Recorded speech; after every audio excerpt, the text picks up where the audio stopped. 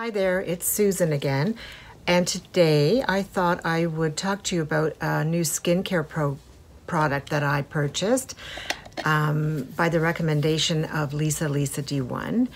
I've followed her for like many years, and I do trust a lot of her recommendations. So I'm not expecting a miracle. I make jokes and I say I want a miracle. Day and night cream. I do have a lot of nice ones. I have some by Fresh, which I really like, and I do have some by Elizabeth Grant. But I just thought I would try something more of an anti-aging. Well, Elizabeth Grant is anti-aging as well. But, you know, us girls, we always have to try something new, hoping and wanting for miracles. So I thought I would try it. I did order it from the site City Beauty. And if you live in Canada, there is, there's the exchange, but I didn't get charged duty, which was great. So anyway, here it is, and this is what it looks like. It's in a navy jar with a gold lid. It comes with a little gold spatula, which I like using so I don't have to dip my fingers in, and it's metal, not plastic. So I'm going to read to you first, before I even try it. I'm going to read to you all the ingredients, okay? So actually the ingredients, I'm going to list them for you because there's so many.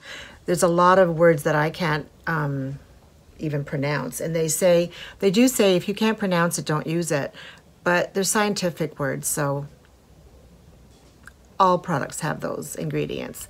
So there's a lot of good ones that I can read off to you, but I'm just going to leave it on the side so you can read it yourself. So what it claims, okay, it helps skin look firmer, tighter, and more lifted by nourishing it with essential building blocks that give skin a taut, springy feel. Okay, it says it's a solution for loose skin, saggy skin. Don't think it's going to help that. It could smooth it out a bit, and maybe it could smooth this out a bit after time. Like I said, even if it doesn't work for that, if it's a good moisturizer for day and night, anti-aging with good ingredients, that's an advantage. Okay, what else does it say? Okay, it says that it's got no parabens, no mineral oil, no sulfates, and no how do you pronounce it? Phthalates. And there's no animal testing. And the jar is in a 50 milliliter size. And that's all that it says, what it claims for. So let's see what the it comes with this little card here. Yeah, it comes with a little card, and it says, just apply it morning and night, apply a quarter size amount onto face, then apply a quarter size amount onto neck using an upward motion, massage in until fully absorbed. And here it says, tips and tricks for best results. Products should be applied as the last step in your skincare routine to seal in moisture, well, of course, and allow product to fully absorb into the skin before applying makeup. For a smooth application, warm the cream in your hands before applying. Alrighty, so we will try that. So a quarter size, I think that would be good enough. Maybe that's even too much. Okay, so I'm gonna warm it up on my fingertips. And it says to massage it in upward strokes. So this is gonna be a test. I'm going to actually follow through with this. A lot of products that I have tested, I didn't like from the beginning, so I never continued. But I am going to follow through with this, unless I break out or I get a rash.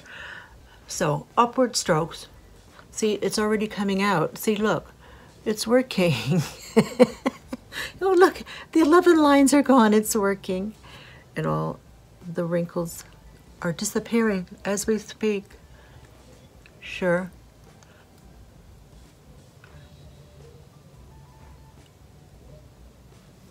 Okay, then it says I'm not going to use a quarter size, but just a little bit for my neck. Warm it up. Oh, God. Upward strokes. Everybody knows this. Look, it's working. It's working. Look, it's working. I'm an idiot, I know. I'm a jokester. It feels good, but I have to say, it does have a feeling,